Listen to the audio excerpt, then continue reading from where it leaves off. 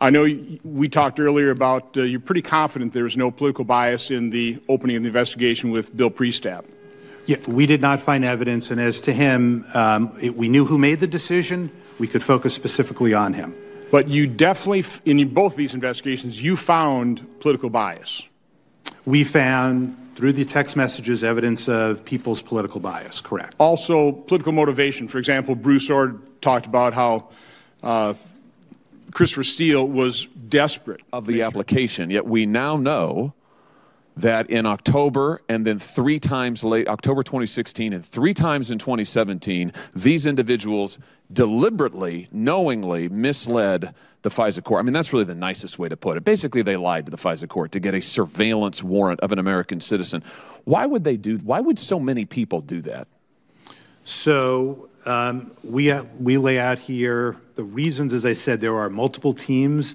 There are some more senior people, more junior people. We obviously try very carefully to lay out who knew what when and which people. So I want to be careful and not. Were they just all incompetent? I mean, all of these people, were they just couldn't they didn't know? I mean, they were competent enough to deliberately mislead the FISA court, to change submissions to the FISA court, to alter emails. I mean, so that doesn't sound like they're very stupid to me.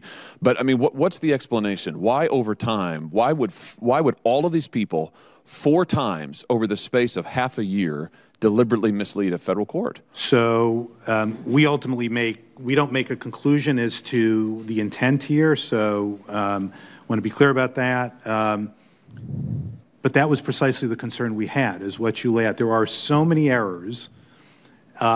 We couldn't reach a conclusion or to make a determination on what motivated those failures, other than we did not credit what we lay out here with the explanations we got.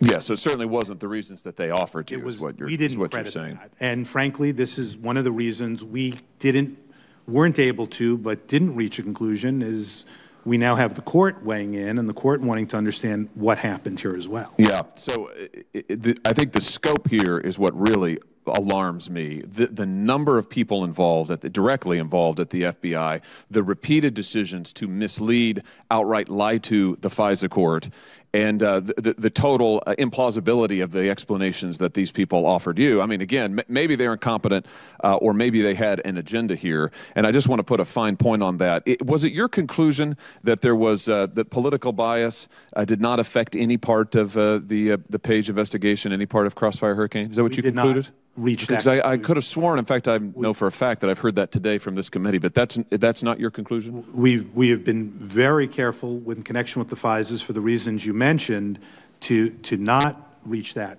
conclusion, in part, as we've talked about earlier, the alteration of the email, the text messages associated with the individual who did that, and our inability to explain or understand to get good explanations so that we could understand why this all happened. I think we're left with really, I mean, it's two possibilities here. You have 3 different investigative teams, as you testified earlier. You've got a dozen people at the FBI. You've got the decisions made over time to mislead the FISA court. Either these people were really incompetent and bad at their jobs, or they had an agenda that they were pursuing.